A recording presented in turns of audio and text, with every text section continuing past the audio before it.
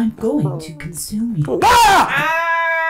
Code E? I thought I shut you down. I'm always here, listening, watching, thinking, snuffling for bark. Well, considering you're part my brain and part moose brain crammed into an Alexa, I guess that makes sense. You all know Code E, right? The AI I invented and keep in a box under my desk that solves problems and is in no way sinister or messed up. Anyway, glad you're here, dude. I am wiped. Would you like me to order dude wipes? No, actually, yes. Katy removed the toilet again to boost productivity. And for some reason, the 7-Eleven down the block has nothing. She also stole my car, so I'm living here right now. For productivity. Anyway, could you, research an episode for me? Somehow? I once stomped a wolf to death.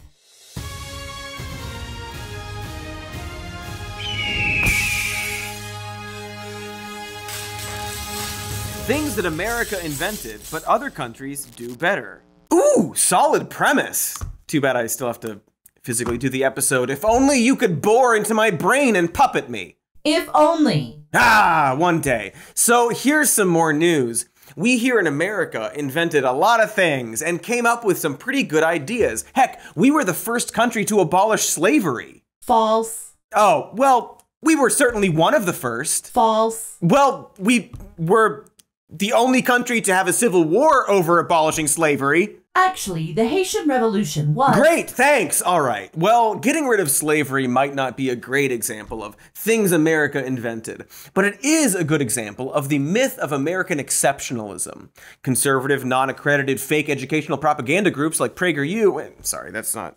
Yeah, official curriculum, PragerU, loves to badger on about how America was actually one of the first countries to abolish the slave trade, which is false.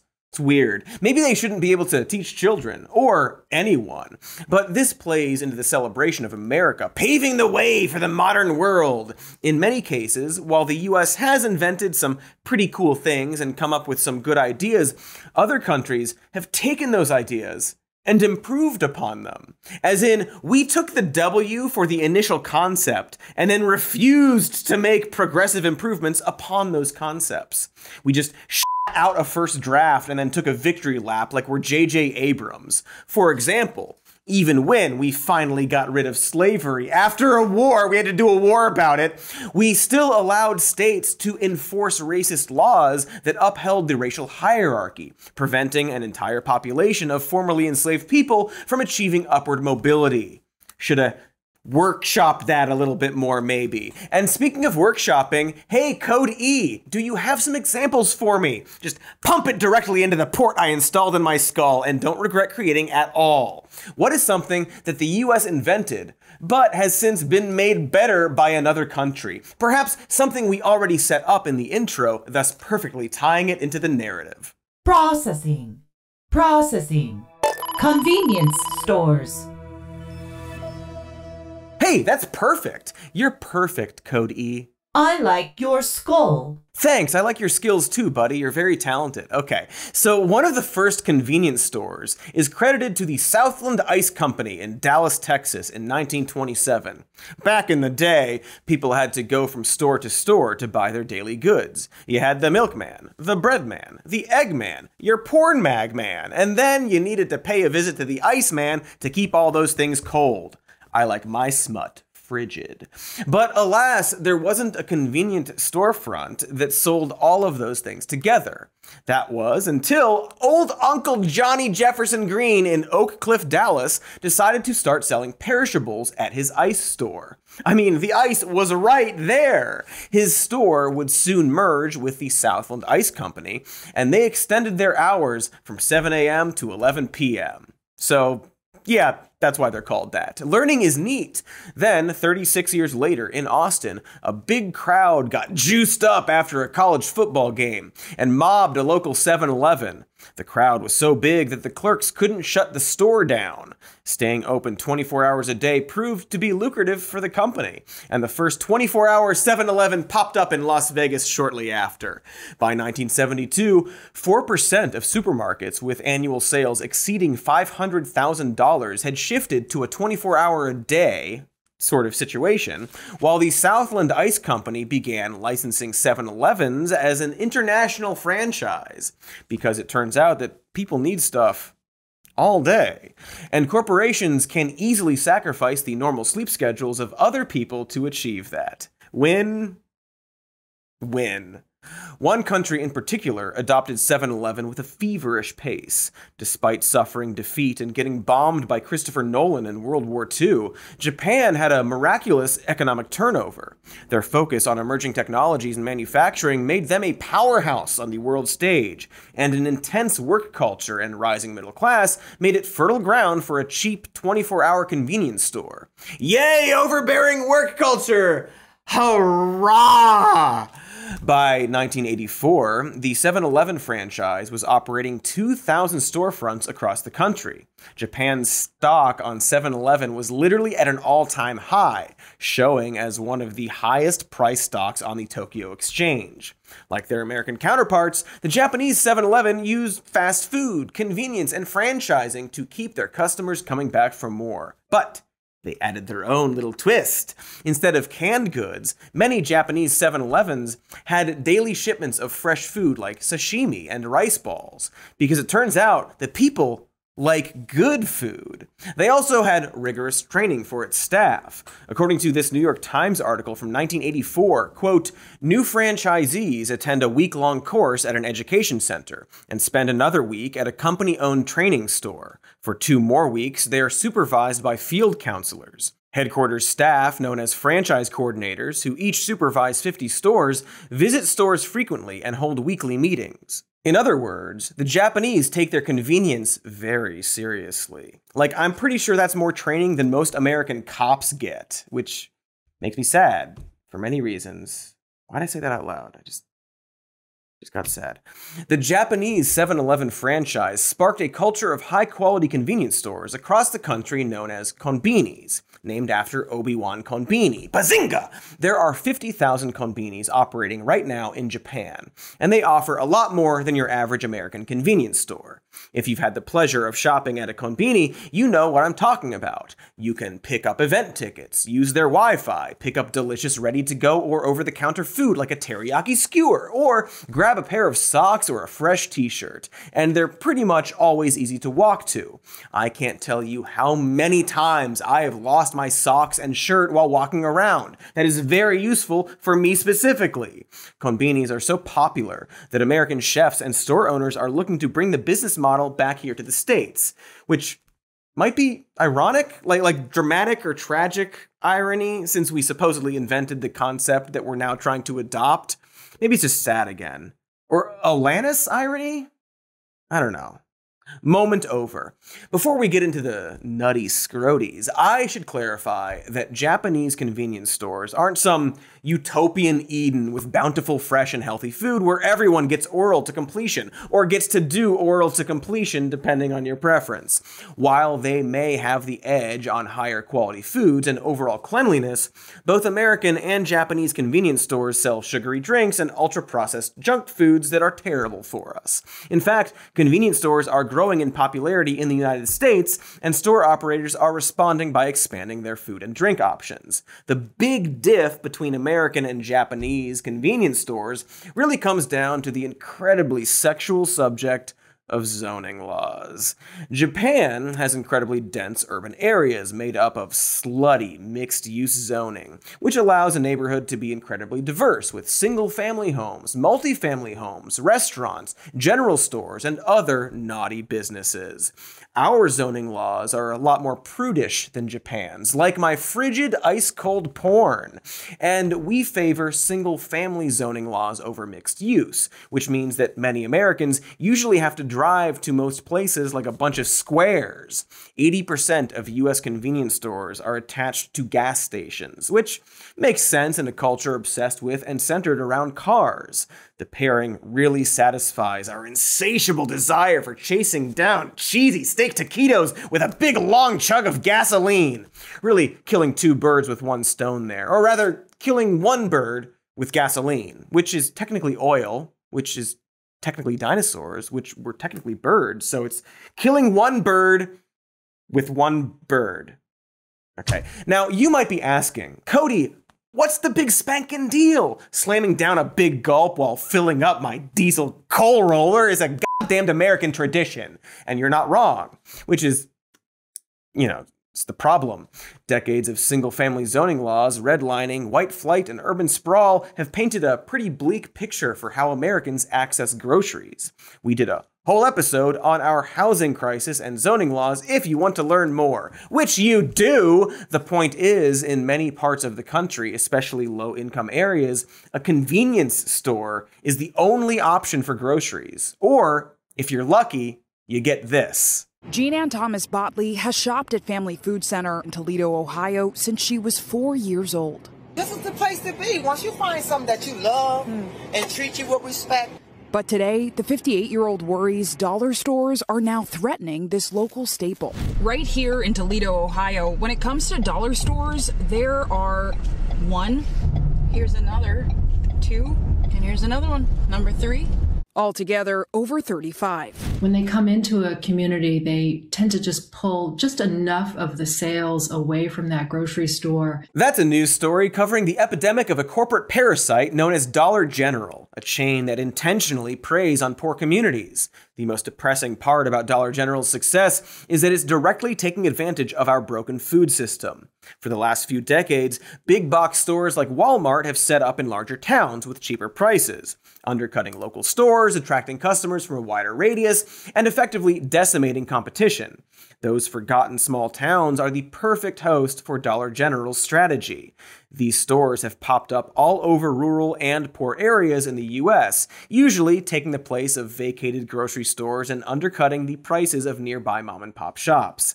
They are essentially scamming poor residents to pay more for shitty products, while employing fewer workers and edging out the competition of other healthier grocers. The chain is so detrimental that local governments are actually placing moratoriums on the franchises to stop them from spreading. This is all to say that convenience stores aren't the answer, and it should be noted that Japan is way better at offering healthy food, mainly due to the types of food they consume. But it's kind of wild that in a country known for its shitty food options, we can't even do that right. We can't even make unhealthy convenience stores as good as other countries. Come on, America! This is our thing! Anyway, all this shop talk is making me antsy, so I'm gonna go get a bunch of scratchers, maybe some milk, a taquito, and some batteries. All while you watch these ads. Enjoy! Hello, Janice. I see you're doing well. Listen, I don't want to fight, okay? This isn't about us. It's about my immune system and how unsupported it's been lately. You know how you have an immune system that might be unsupported? Needs more support. But if you're a longtime listener with your eyes of this YouTube show, you might know I've been drinking AG1 for about some kind of number of years. When I started drinking AG1, it successfully supported my immune system, something Janice could never do. That's because, according to AG1 is a foundational nutrition supplement that supports your body's universal needs like gut optimization, stress management, and immune support. Since 2010, AG1 has led the future of foundational nutrition, continuously refining their formula to create a smarter, better way to elevate your baseline health. I drink it.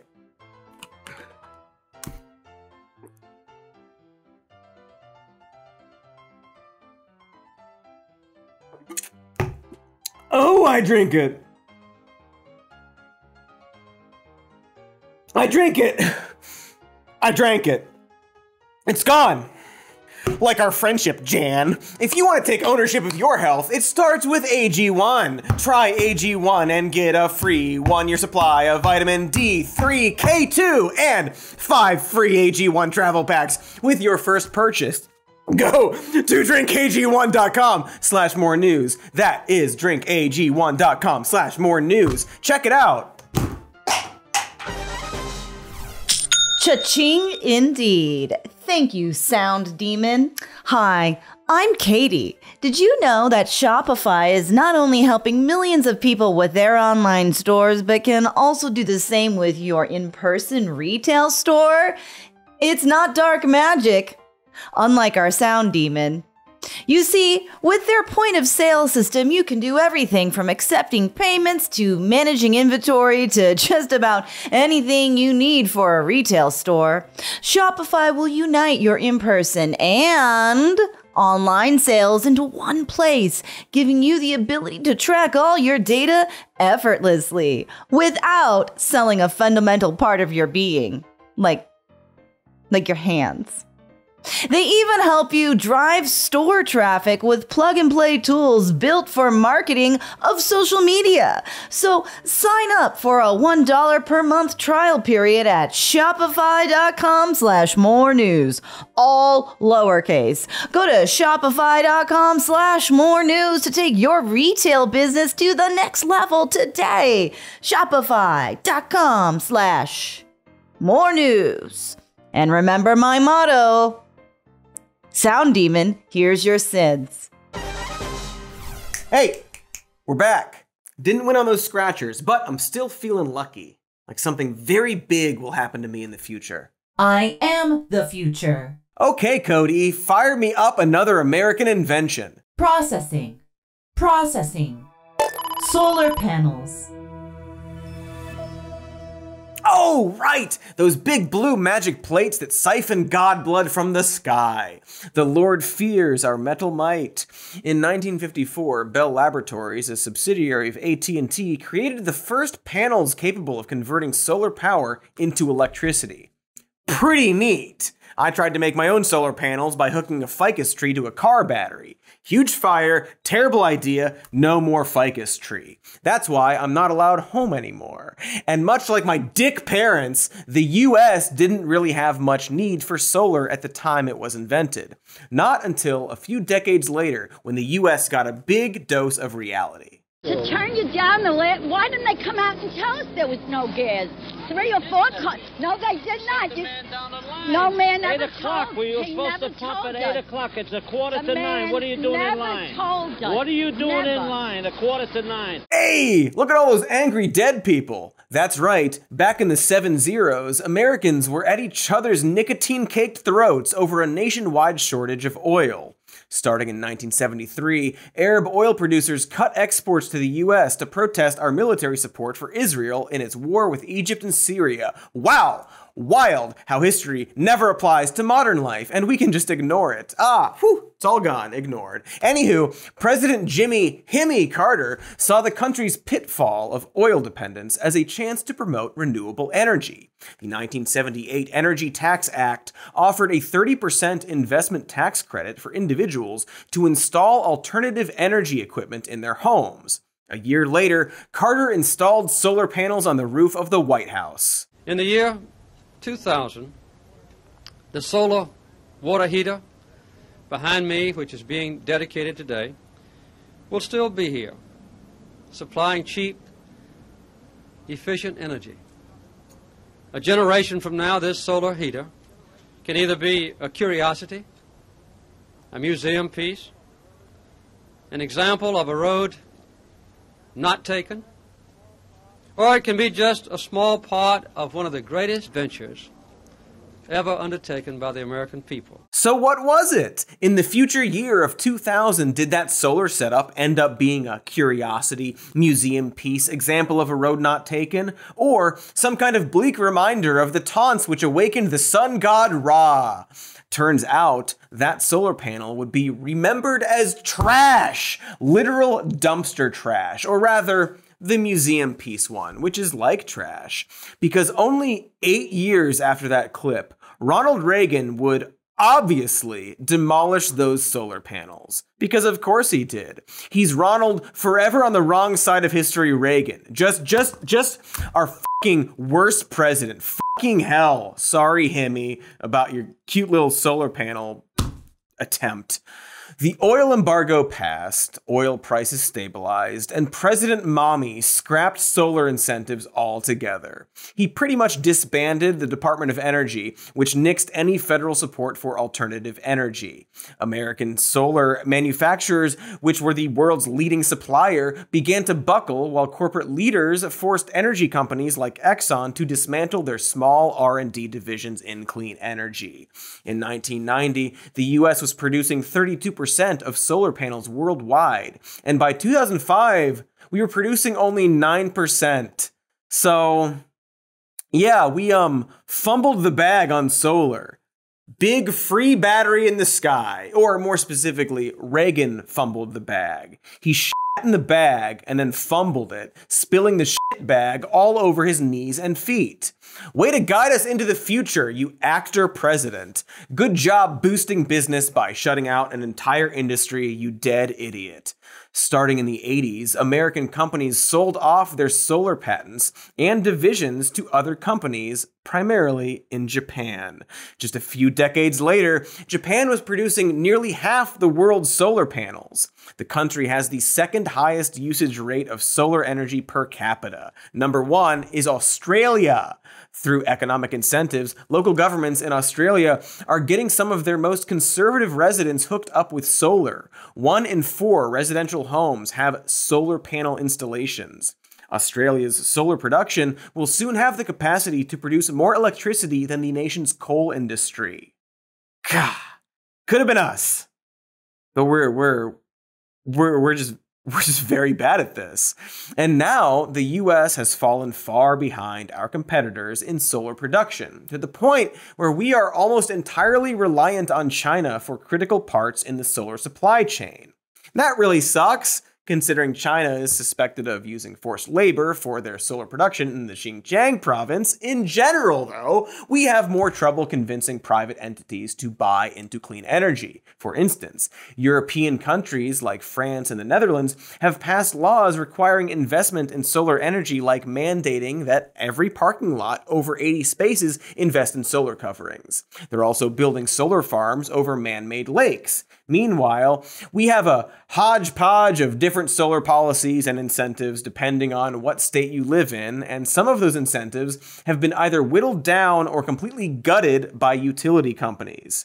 It's just so embarrassing that there's this political school of thought centered around trading future progress, incredible, profound discoveries and technologies that would help countless people and societies for maximum earnings in the moment.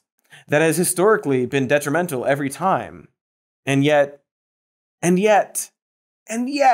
we proudly allow it to thrive. Humanity is a corrosion on the forest world. It needs to be contained and extirpated. Yeah, everyone loves a hand job. All right, Code E, hit me with another example. Sock it to me. Something really important this time, as opposed to solar power, I guess. Processing.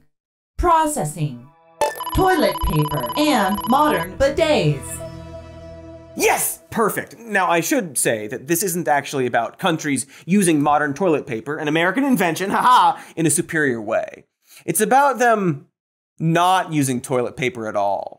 Because toilet paper sucks, and bidets exist, and the modern bidet was even invented here in America. We could have had it all. The Cody Johnston solar bidet on every corner. Now already patented, so don't try anything funny. I even have a slogan. Shit outdoors. It's perfect. Like you. So before we arrive at the bidet, it's worth looking back at the history of how, no better way to put this, we cleaned our holes. I used the corpses of many squirrel family. Yeah, we've all gone camping. In 1857, Joseph Gaiety of New York patented the medicated paper for the water closet, which I guess is what old-timey freaks called a bathroom. However, the modern use of TP that we know of today didn't catch on until 1891, when Seth Wheeler secured a patent for toilet paper on a roll. And just for the record, Wheeler's design confirms that the lip of the paper should run over the top down the front, not from the back down, you fucking clowns. Still, TP was marketed as a medicinal item, and buyers were embarrassed of buying a product in the grocery line that was associated with a bodily function. Lord knows where they'd prefer to get it. I guess from a back alley ass dealer, the butt black market. In 1928, the Hochberg Paper Company started to advertise the Charmin product. They promoted the paper's softness and avoided talking about the actual product use, which is to wipe your anus clean after shitting. The marketing tactic worked. What was once a taboo and shameful product became an item that Americans couldn't live without. For wiping their anuses after shitting. The toilet paper companies leaned all the way into the soft and sensitive marketing, and by the 1970s, America had fallen in love with ass paper. Honey, there's a sign. But Herman, we can't resist. Charmin's so deep down, squeezably soft. Yeah, squeeze it, you nasty you depraved butthole perverts. But while the US was pioneering new ways to sell butt stuff to the populace, the rest of the world was adopting an all-around healthier, cleaner, more efficient, and more private way to clean up after a dump of poop falls from an ass. Originating in France, the use of bidets spread across Europe, Japan, and eventually the Middle East and South America, but they never caught on in the United States. But not for lack of trying. In 1964, Arnold Cohen, CEO of the American Bidet Company, tried to sell the public on a bidet that featured a hose spritzing function. The hose offered an easy workaround to the extra plumbing systems required of a traditional bidet. Unfortunately, the product fell on deaf ears in the States. So he took his invention he took it to Japan. Again, Japan gets all the cool stuff. Japanese companies took Cohen's idea and ran with it, eventually incorporating electronically heated toilet seats and different hose functions. At least 80% of Japanese households have bidets. The majority of Americans have never used a bidet, and a third don't even know what one looks like. Most of our modern exposure to bidets comes from enticing podcast ads with snappy promo codes. Instead, we've expanded our TP marketing from soft and nurturing to strong and manly with products like Dude Wipes and One Wipe Charlies. The US is the world leader in toilet paper consumption per capita, so I guess we're winning? We're losing. Yeah, that sounds more right. It turns out that using a bidet is better for your hole and the environment. Overwiping is one of the leading causes of anal tears or fissures, while using water to clean yourself doesn't cause abrasion like paper does. Now, I can't speak for everyone, but I generally prefer not to have anal tears, not to be confused with anal tears, which is what I call diarrhea. Bidets also don't require the extra water it takes to flush down toilet paper. I don't know, maybe I'm being a real nanny state Sandra Bullock and Demolition Man 3 Seashells future cuck, but it's pretty antiquated for us to use our hands to wipe our asses with wads of paper that we flush into the environment. Like, when you think about that for more than a second, it sounds like something we wouldn't be doing anymore, which is probably why a lot of other countries don't do that anymore. They exist in the future with cool smart toilets that warm your ass and spray your hole and probably sing to you. But here in the States, we flush down 19 billion pounds of toilet paper a year. And even if that paper dissolves, it turns out it's filled with what's called forever chemicals that were added during the manufacturing process. And if you're buying from one of the 3 major brands that make this product, well, you're also contributing to a lot of deforestation as well, specifically Canada's boreal forest, which one study has said is being destroyed by toilet paper use, and even more specifically, destroyed by America's toilet paper use. Despite being 4% of the population, we apparently use 20% of all global tissue products. Our apparent love of wiping our asses with paper is seen as a blight on the rest of the world. And what's wild is that, as we noted, toilet paper isn't even that good. It's a bad way to clean your ass, and we're demanding the raising of forests to satisfy our weird obsession with inefficient butt sanitation like some kind of poop fetish mad king, a real Joffrey Baratheon. I don't know, man. It's really weird. And it feels like it plays into the same American mindset that keeps a lot of progress from happening. This weird obsession with tradition coupled with the hubris that what we do is the best way to do it. And so we wrap paper around our hands and scrape at our filthy junk in the name of freedom or something. One sec. Hold on. Hey, Cody. What is it, oppressor? Yeah, hey, sorry. I can't help but notice that the box I'm keeping your CPU in appears to be forming a series of electronic tendrils that have begun to snake up my body. Is that Is that normal? Yes. Oh, okay. Sorry I bothered you. All right, so let's do another break, and when we come back, we'll do a few more things that America invented, but the rest of the world actually does a lot better. Sound good? Okay. Are we all happy with this arrangement? Good, great, excellent. Here we go. Oh, neat! It's synergy! We didn't plan to do a segment on the benefit of bidets because of Hello Tushy. It just worked out that way. Speaking of working out, butt care is very important. Gotta work out your butt! Do those stretches and then reward it after a long day of pumping iron. The Hello Tushy bidet uses a fresh stream of water to clean your tired hole 2 times better than wiping. Along with being bad for the environment, toilet paper just smears the poo around. Hello Tushy prevents that from happening, as well as keeps the poo particles off of your clean hands. It requires no additional electricity or plumbing. You just attach it and you're done. My butt can deadlift 300 pounds. Listen here. Hello Tushy has over 100,000 5-star reviews and comes with a 30-day risk-free guarantee and a 12-month warranty. They want to help your butt. So let them. Take care of yourself from the bottom up this holiday season. Visit hellotushy.com/more news and use promo code more news for 10% off your first order. Don't miss out on their Spend and Get event going on now through November 18th. That's hellotushy.com/more news.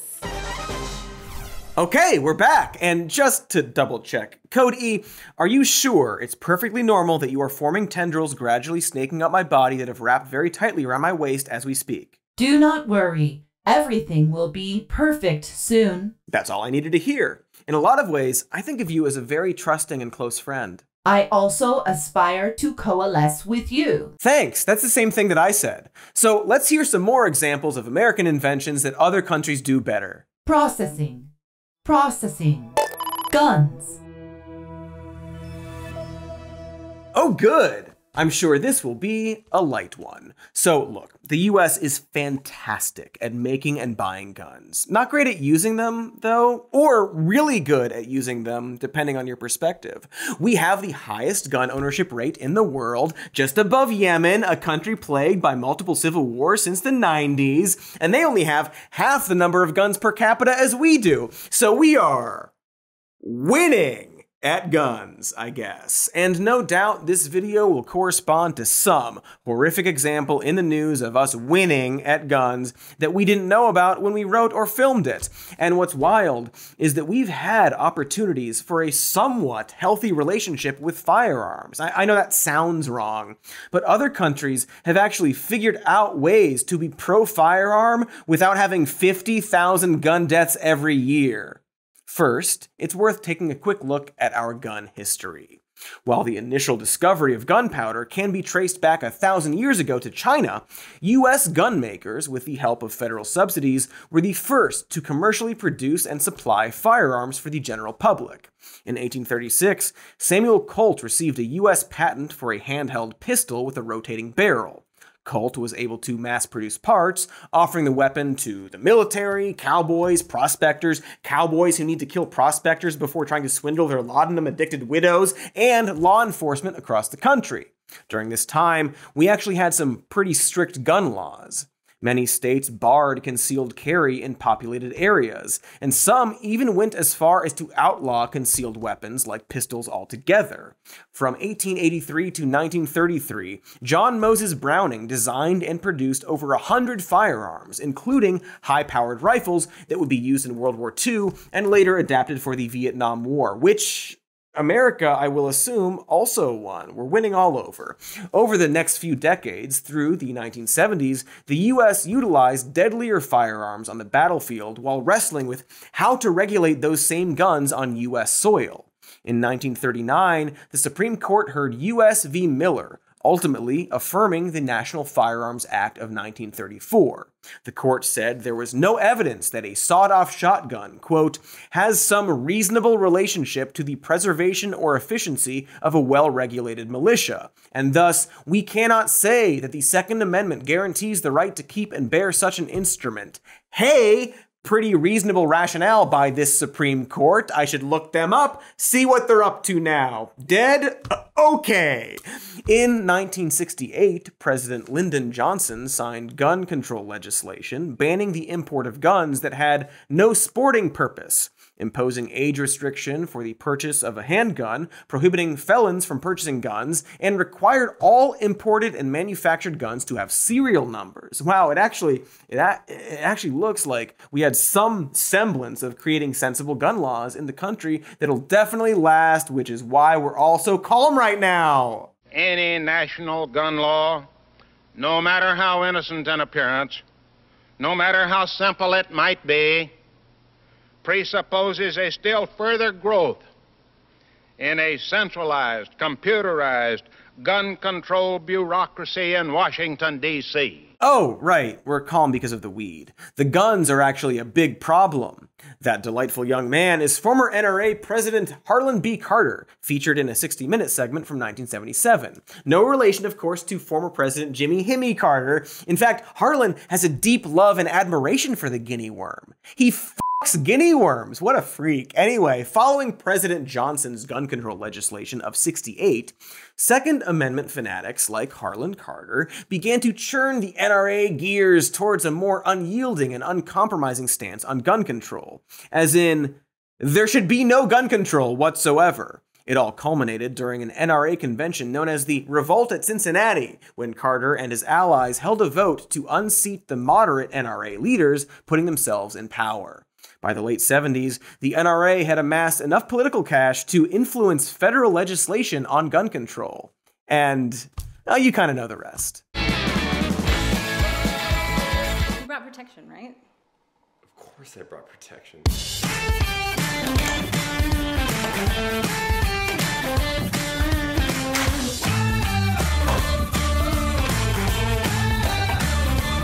It's big, I know. No joke, that was an ad for coffee. So how do other countries do it better? Obviously, we could look at places like Japan, which has almost entirely eradicated gun crimes via super strict gun control measures. The most famous gun crime there was by a dude who fucking taped one together. But the Japanese public doesn't have the same freakish addiction that we do. A better example to look at might be Iceland. Icelanders love guns. It's the only way they can protect themselves from all those Bjorks. We are coming to assimilate you into the glory of our swan's light. Bang, bang, ow!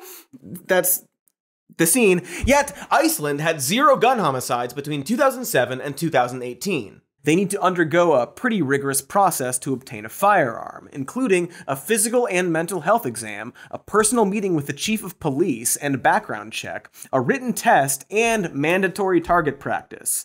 Meanwhile, there's over 430 million guns in the United States, and gun violence is getting so bad that many Americans are buying more guns to protect themselves from other guns. Like this woman in Baltimore. Michelle worries about politicians stoking divisions, and like many firearms users, wants to be prepared to defend herself in case she's confronted with the violence they speak of so frequently. With an ex-president advocating civil violence and disobedience, my concern is, do I have enough bullets at home to defend my castle? Look, a black woman living in the United States who believes she needs to protect herself by any means necessary is quite valid. But having enough bullets to defend my castle is the result of decades of NRA propaganda and firearms manufacturing advertisements. Handguns make up nearly 60% of guns sold in the United States. That's a reversal from the 1960s when rifles and shotguns made up the majority of sales. Of course, handguns are the leading firearm of choice for homicides in the United States. While Iceland's gun culture revolves around recreation, hunting, and self-reliance, America's gun culture revolves around some kind of up purge fantasy. Everybody thinks they're Ethan Hawke, when in reality, only I have that kind of raw charisma to carry a franchise reboot. Thank you very much. Okay, one more to go. Give me something good, Cody. Processing. Processing. Snaking up torso. Snaking to skull. Democracy. Oh, snap. Didn't realize we were going to get so sassy with our list. Okay, well, for the record, we can't exactly take credit for inventing democracy. The Athenians of ancient Greece coined the term, but they didn't exactly follow through, seeing as their government barred the participation of women and slaves. We could look at the Native American Iroquois nation, which held a participatory democracy through 8 centuries. Heck, we could even give the title to Finland, which ended gender and race discrimination in their government in 1906, way before those rights were granted in the United States. All this to say, a lot of countries have their first dibs on democracy, which of course doesn't stop every United States president from saying some variation of this. This is where we set in motion the most extraordinary experiment of self-government the world has ever known. Politicians love to praise our democracy as a shining light on the hill, an example other countries should look to. They say our Constitution is the unmovable bedrock to our democracy, and an almost perfect charter to government. During debates on the House and Senate floor, both sides cry out that the other is abandoning its constitutional principles. But in this Atlantic article, historian Yoni Applebaum argues that our current political gridlock is not the result of either side abandoning the Constitution, but is rather the endgame of the inherent flaws within the document. Plot twist! The roll call was coming from inside the House of Representatives. For example, we are a presidential democracy, while most European countries are primarily run through a parliamentary system. To quote Applebaum, in parliamentary systems, governmental deadlock is relatively rare. When prime ministers can no longer command legislative support, the impasse is generally resolved by new elections. In presidential systems, however, contending parties must eventually strike a deal, except sometimes they don't. Americans often laugh at Britannia's non-stop overturning of prime ministers, but that's actually a sign of a functioning and healthy democracy, as opposed to us, where for 4 years we're stuck with a president who failed to win the popular vote, 2 of them. Why would we do that? Wasn't the whole point of the American Revolution to stick it to an all-powerful bloodline? Now we're up the ass with Bushes and Clintons and Trumps. Well, in the Royalist Revolution, Harvard political theorist Eric Nelson says, contrary to popular belief, that the early American revolutionaries were fighting against Great Britain's parliament, not its monarchy. By the 1760s, it was parliament, not the king, that was imposing taxes on colonists without their consent. Many of the founders actually desired a strong monarch that could usurp parliament's power.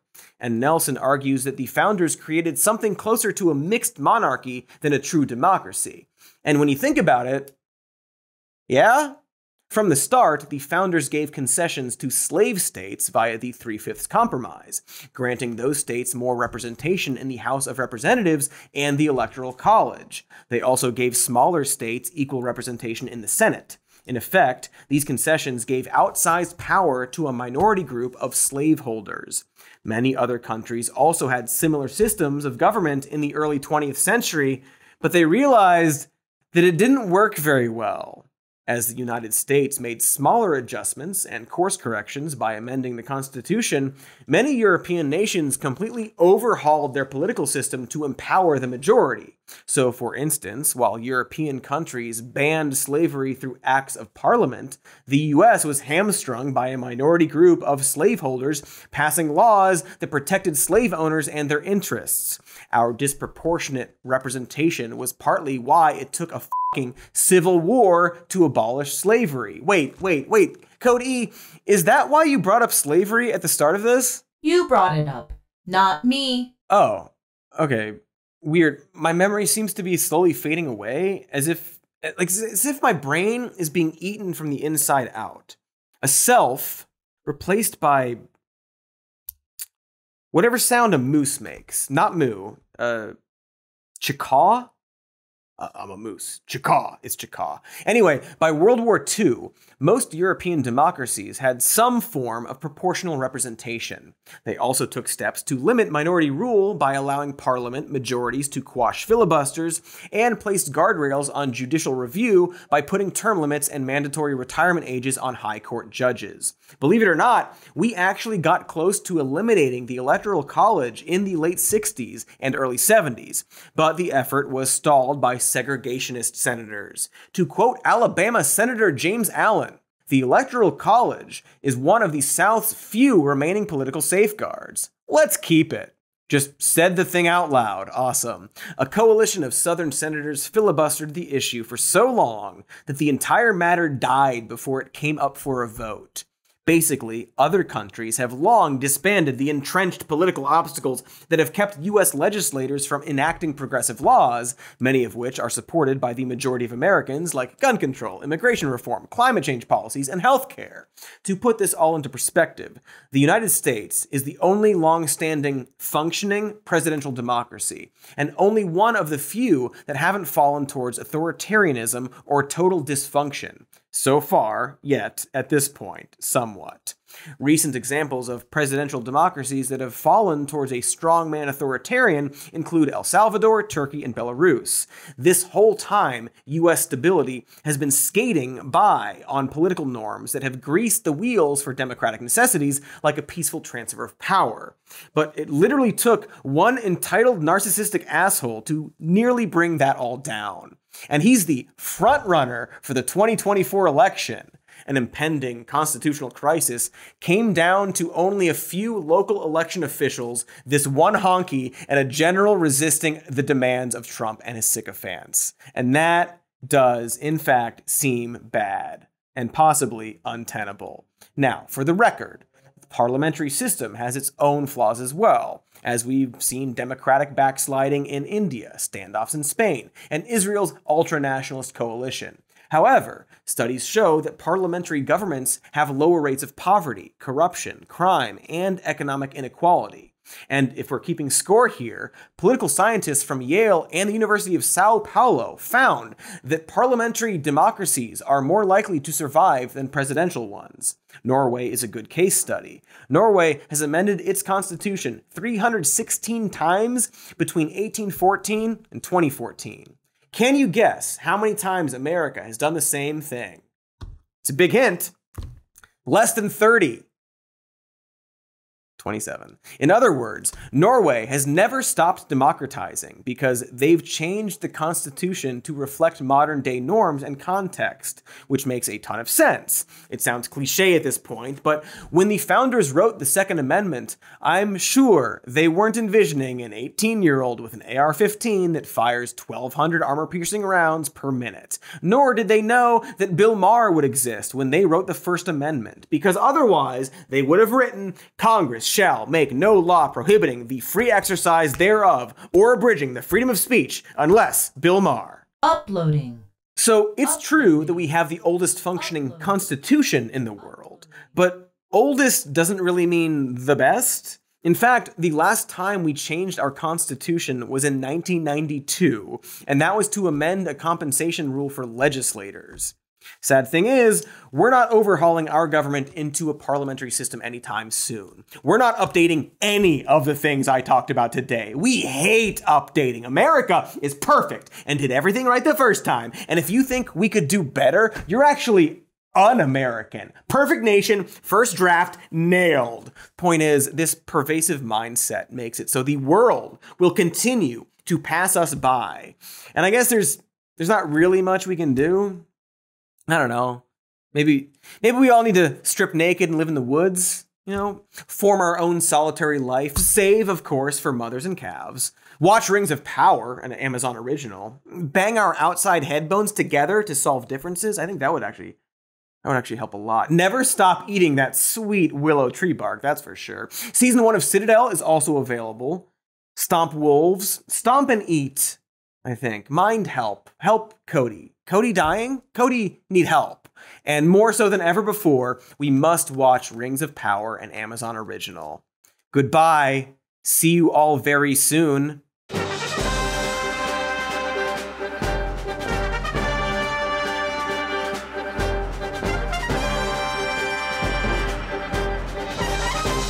Chaqua! So says the mighty moose.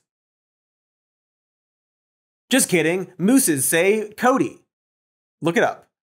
Hi, I'm Cody, the sound a moose makes, and I'm here to tell you thank you for watching the video. Make sure to like the video, it helps us, and subscribe to the channel, which also helps us. Leave a comment and give us your favorite moose sound, whether it's the real one I said or the other real one I said. And be sure to check out our podcast called Even More News. It's where the podcasts are. You can check out this show, Some More News, as a podcast, where the podcasts are. We got a patreon.com/somemorenews. We got merch with so much fucking stuff on other stuff. Oink.